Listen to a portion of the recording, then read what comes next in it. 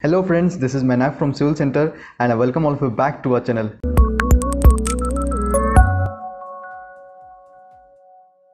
So we'll walk you through the plan here. So basically this is our plan which we have made. This is a floor plan which is a section cut from the window sill level.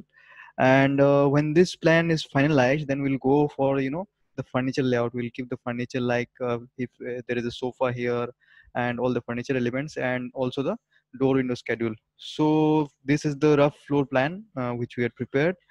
Now let us discuss and start with the entrances. So at the front, as you can see here, at the front we have given a portico in this portion. This portico is sufficient space for two number of sedan four-wheelers and two numbers of two-wheelers.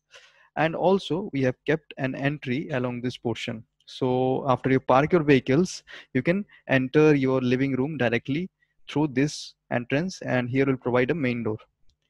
So after that, as you can see here, we have a staircase here. So staircase has been extruded up to this portion, and the purpose of this extrusion is that it will provide a good look to the building, and we can also use this the 3 to 3.5 feet as porch area. You can just park two-wheelers like this in the porch area also. And then we have the sit out. And also one thing that the staircase extrusion will give a good look to the exterior of the building.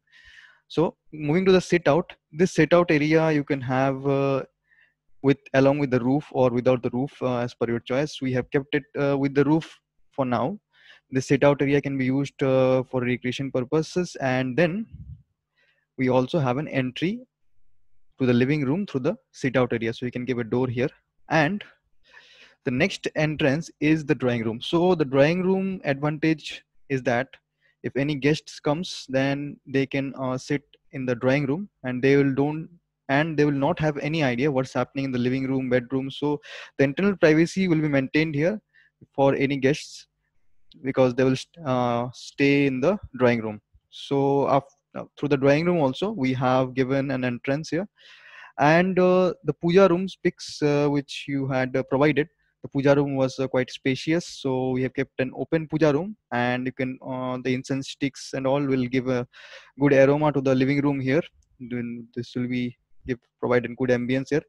This will be our living room, and after that we have our kitchen. So now the kitchen position is in the southeast, which is the best position as per Vastu.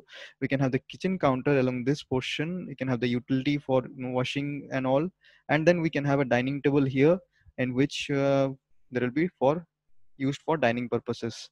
So the kitchen size is quite large here. And after that we have given a medium size or a standard size bedroom, that is 10 by 12 bedroom, because that size only suited the other requirements as well. And after the bedroom we have a wash area and a toilet. So this is a wash area which you can use, and after that we have a toilet here which is a common toilet. And after that we have this master bedroom. So the best position of the master bedroom as per Vastu is the southwest position, but we have given the portico here because we have to give the portico here. So this is the position of the master bedroom, which is good as per Vastu also. And this bedroom size is 13 feet into 15 feet, and we also have a dressing area and a toilet area here. Now you can also find out another advantage of this plan. You can see all the plumbing facilities, kitchen, toilet, one toilet, another toilet here, wash area, all are through the rear side. So the plumbing costs will be less if all the plumbing facilities are in one side.